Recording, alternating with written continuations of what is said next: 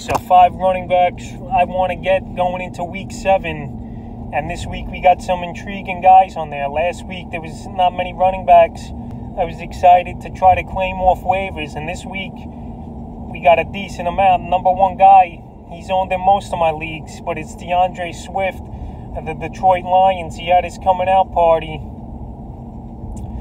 versus the Jacksonville Jaguars this week. He had 27 fan points, 12 carries for 116 yards and a touchdown, and he had a receiving touchdown as well, I believe.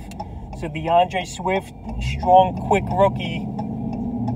This guy, he could win your leagues down the line, man. And he had a big fantasy game yesterday. Him and Peterson, it looks like, is at a split. You know, Peterson's not going to get the reception work.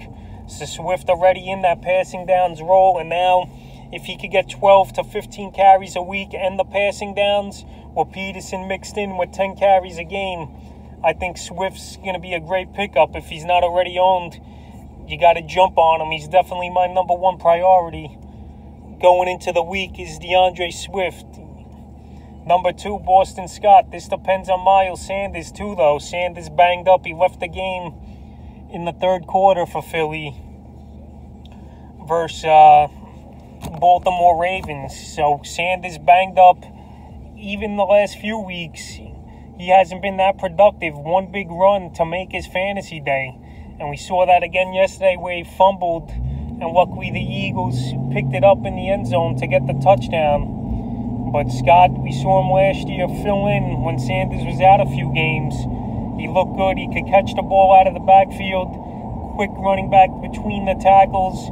And this week, it's a quick turnaround for the Eagles. This game, Thursday night versus the Giants. If Sanders is out, you got to go out there and you got to get Scott, and you can plug him right into your lineup with a lot of bye weeks coming up.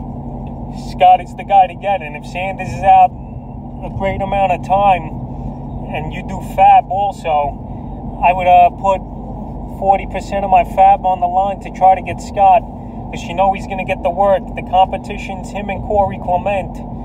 But I think Scott will be the guy there. He's the primary backup, as we saw yesterday. He came in for Sanders. So he's definitely my number 2 back going into week 7 waivers to get number 3, J.D. McKissick. We know he was getting the passing downs work, but now they got him into the offense more even yesterday versus the Giants. McKissick 1440 fantasy points. And McKissick looking good. He's looking quick. He's got a good matchup versus Dallas next week going into week 7. A team that has trouble versus quick running backs and give up a lot of yards on the ground and catches out of the backfield. So J.D. McKissick, if he's out there, you definitely got to go out there and go scoop him up. He's my 3rd priority on the waiver list. Washington's going to be trailing in a lot of games. I know Gibson's there, but McKissick, a better receiver out of the backfield than the last 2 weeks on the ground. Also, he's looked better. He's J.D. McKissick, so I think he'll be out there. He's 31% only owned, I think, in Yahoo. So go out there and get him. He's a good flex or number 2 back to put in during these tough bye weeks and injuries as they pile up at the running back position all season. So J.D. McKissick, my number 3 ad. My number 4 guy to add for this week going into week 7, it's actually a committee in San Francisco. If McKinnon's out there, I don't know if he is. People might have dropped him after Mostert came back last week.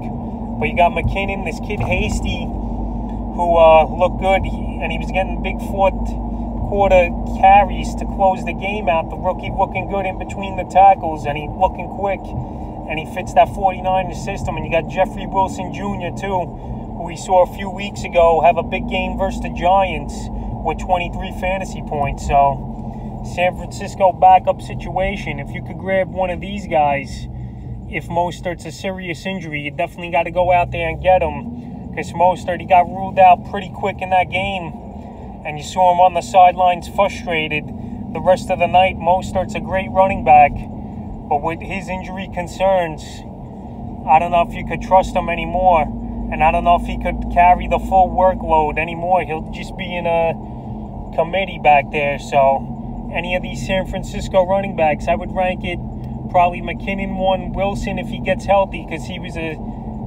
banged up scratch last night versus the Rams, and then Hasty, I would go in the order. But yeah, if McKinnon's out there, you'll go get him for sure. But I think he'll split with Wilson if Mostert's out a decent amount of time, because McKinnon's got his injury history too, and he can only handle about 12 to 15 carries, I could say.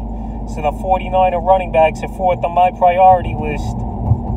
And the number 5 guy, he might be out there after waivers are completed this week, is Cam Akers. For some reason, they keep giving Malcolm Brown work, and he didn't look good last night at all versus San Francisco. Henderson, he looked pretty quick and swift in his game last night with 90 yards, I believe, on the ground.